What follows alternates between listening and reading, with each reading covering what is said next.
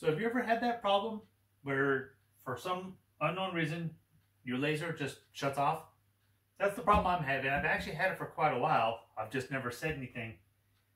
And it seems to be that every time something is plugged into this outlet, or the outlet I have on my ceiling, and I turn something on, like you saw in the video, I'll turn on my extractor fan, it disconnects the laser. It's like it shorts it out. And if I use the drill press, also connected to this socket up here, or this one, it does the same thing. And I kept wondering, why is it doing that?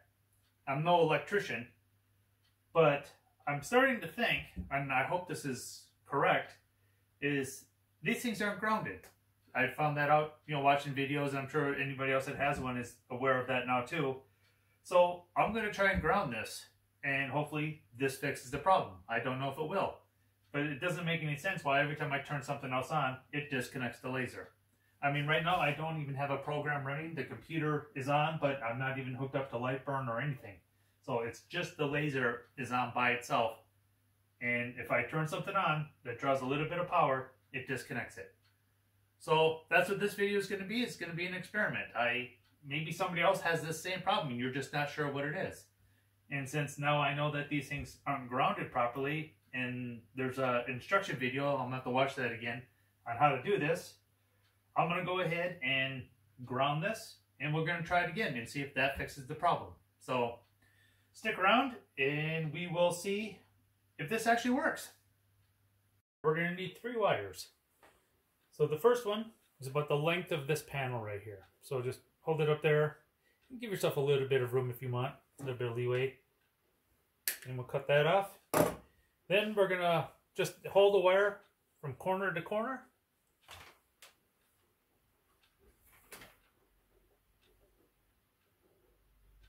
That's good. And we'll cut that. And we need 2 of those. So just hold the other one up to the first one you did.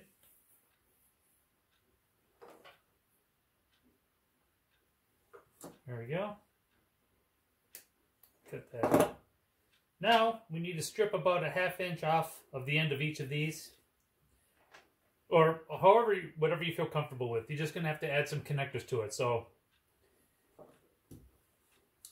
maybe about a 1/2 inch, 3/4 of an inch.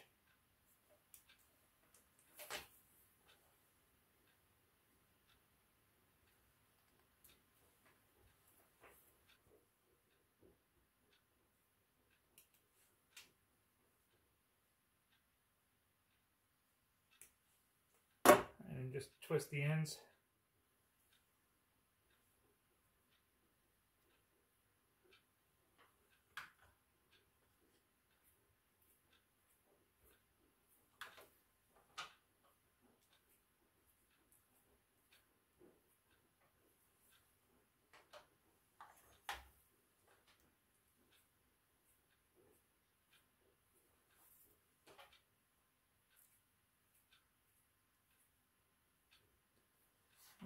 Let me get a couple connectors here.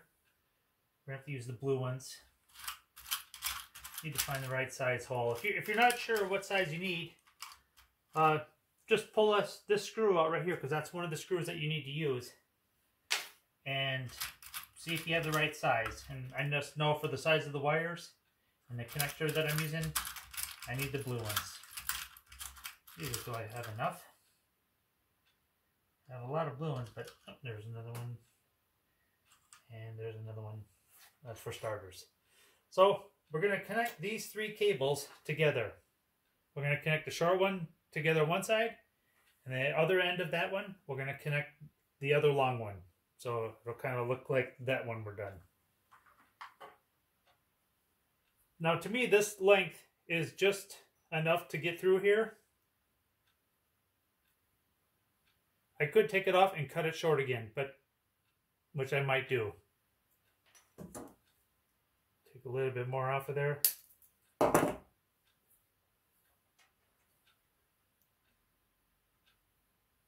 There we go. Now you can use the wire crimpers, but I've always liked using vice grips for something like this because it really squeezes it good and tight. Loosen it up, tighten it a little more, and then do it again. I don't know, I just like the way that that does it, so that's just the way I'm going to do it. Connect these two together.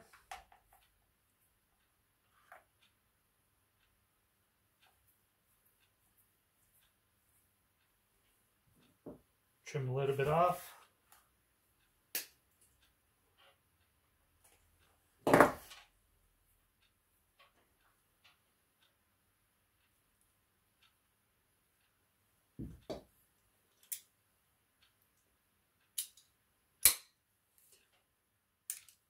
So now we got the two long ones connected together.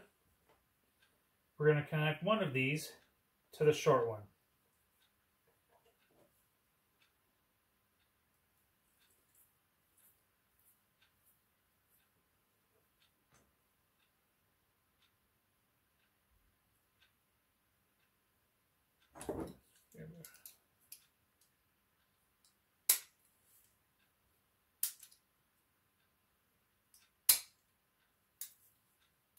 We'll leave the other end of the short one with nothing on it for now. And the other end, which I know is going to connect to the top of the laser here, is a really small bolt. So I gotta find one with a smaller hole in it that I know will fit that.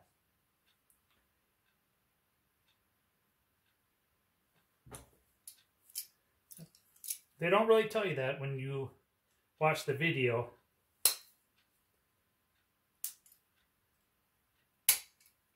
But you're going to connect one to this back left corner and aim it in line with the cable here, but that is a much smaller bolt, like I said, than all the other ones that are on here.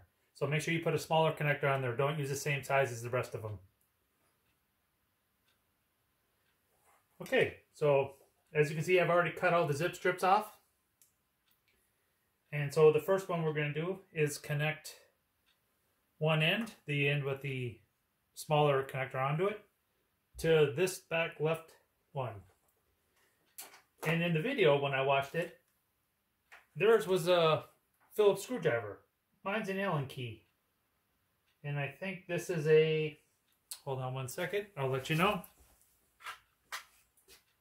This is a 2mm Allen wrench.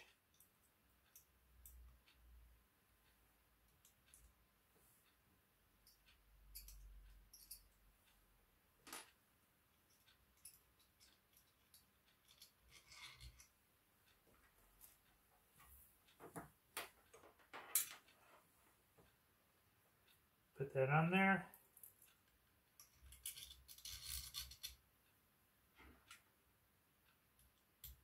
You don't want to over tighten this when you tighten it back down. And just remember to have it go toward the cable so you can feed it into this harness.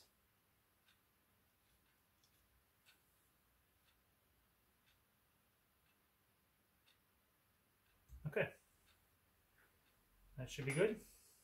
Okay, so after we have that one connected, we're going to find the middle where the two long ones are connected together. We're going to connect it to this bolt right here, or this nut, or screw, this screw right here. And this is a Phillips.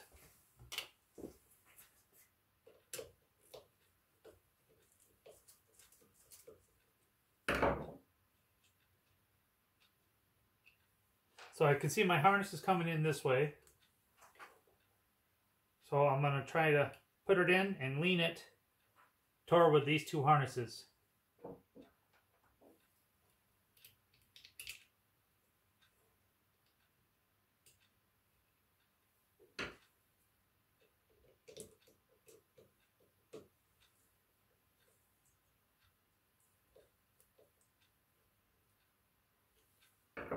Okay, now the other end, we'll follow that around and we will connect it to this little screw right in the front, right in the middle of those wiring harnesses. And you might want to watch because your frame might drop a little bit.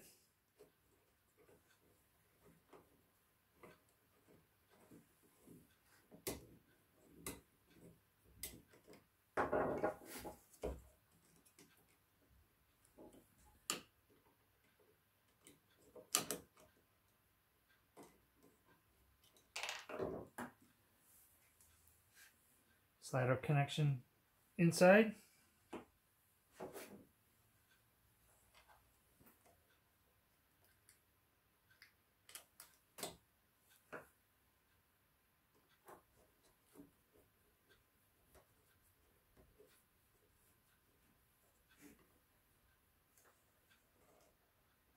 Make sure that lines up with the harness.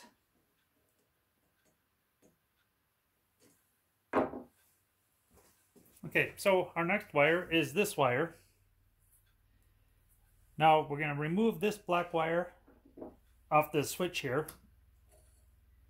And the way they want you to do it is to cut the length of this to match that. Tuck that inside of that little hole there and try to put that back on. That's going to be a tight squeeze. I don't know if this is actually going to work. So that's what they want you to do, is to ground it to there. I'm not even sure if this will even go in there.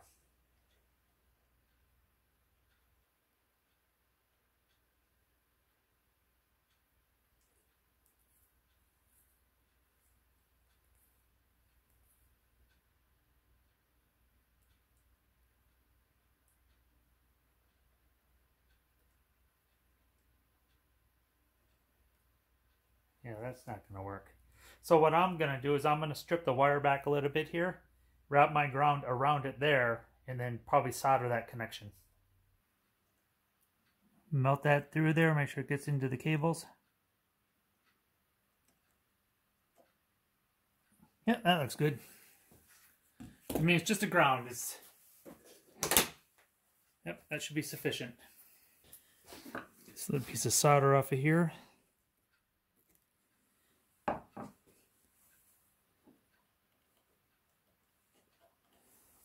Grab a little bit of electrical tape. And I don't have any, so I'm gonna have to do that later. Let me just reconnect this back to the proper terminal. So now comes the fun part. We need to tuck all of these cables inside of these harnesses. They make a special tool for it. And of course I don't have it, so time to do it old school. And I'm starting to thinking that maybe I should have done that before I connected these, because it might be easier just to slide them through one end and have it come out the other end. But since I didn't do it that way, now I'm going to have to start tucking them in.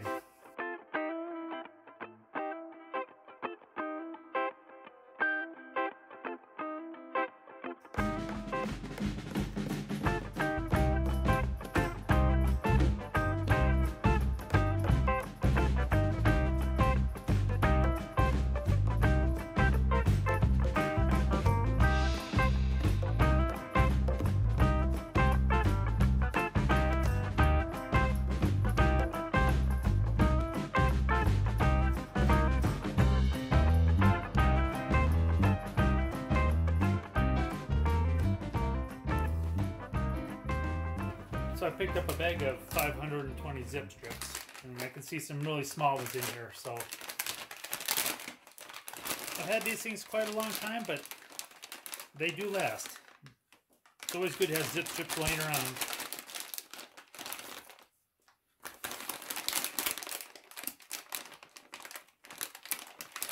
And for now I just need 3. So I'm going to reconnect this top one up here.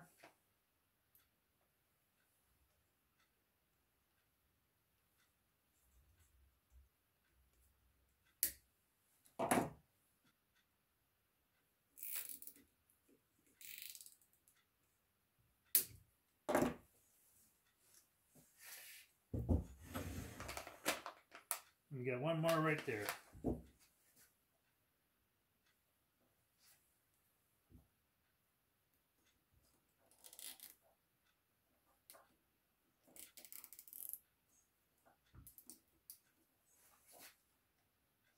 Make sure we're not putting any undue pressure on our system here, on the wires.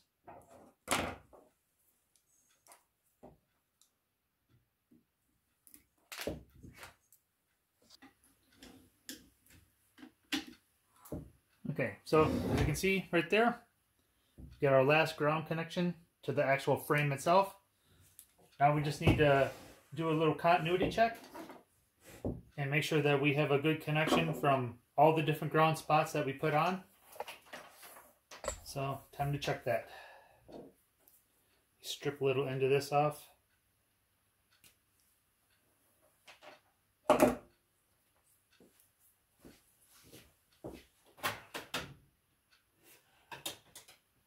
Great, my multimeter is missing. All right, give me a second, I gotta find it. Okay, so I am frustrated, to say the least. I've got everything grounded the way they asked. I mean, you guys saw me do it. I got everything. I even got a ground itself to the frame going into an outlet on the ground side of the outlet. It's grounded the way they asked.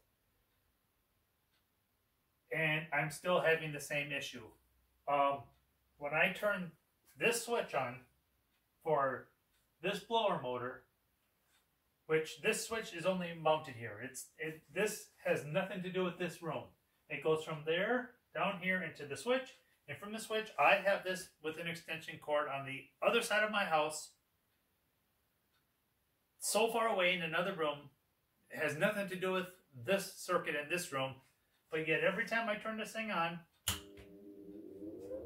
right now it's okay, and 5 out of every 6 times I shut it off, I will trip the switch again. Oh, of course it's not going to do it now that you're watching.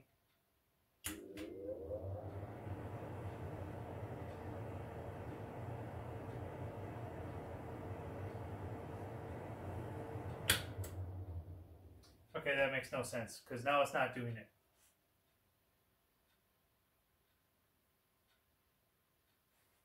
I'm going to try this one more time.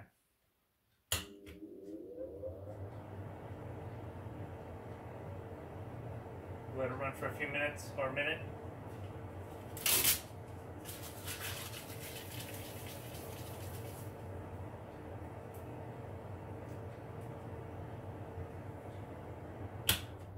See, you just did it. And I can't figure out why. I mean, I disconnected everything that's possibly hooked up to this. The fans, everything. The only thing that's plugged in is the laser itself here. The laser is plugged into here by its USB. This is the power for the computer. This is the ground for the laser. And the laser is plugged in over here. So everything is separate. And then this blower motor, like I said, is up there, wired to the other end of the house. So maybe somebody else can understand how this is possibly happening. Why am I still having this issue? And like you just saw, I don't know when it's going to do it. It just does it for randomly. If you have any suggestions, please let me know. I'll game for anything. So the laser works great. Everything still works the way it's supposed to work. I just don't know why every time I shut this off, never know if I'm going to deactivate the laser. I mean, granted, this should be on while I'm burning, so the chances of me shutting it off are slim. But once in a while, I have shut it off if I'm filming something else and I don't want the sound of the fan. But there's really no reason that this switch should have anything to do with this when it's not even in the same room, the power that it's coming from. I don't know. But I'm going to keep using the laser because while I was trying to figure this all out, my y-axis showed up. So I put that together off camera, because there's plenty of videos on how to do this. But I still have to hook it up to the laser, go into Gerbil, change some settings. So I'm looking forward to that. I'm going to practice on this jar right here. I've already got it painted up.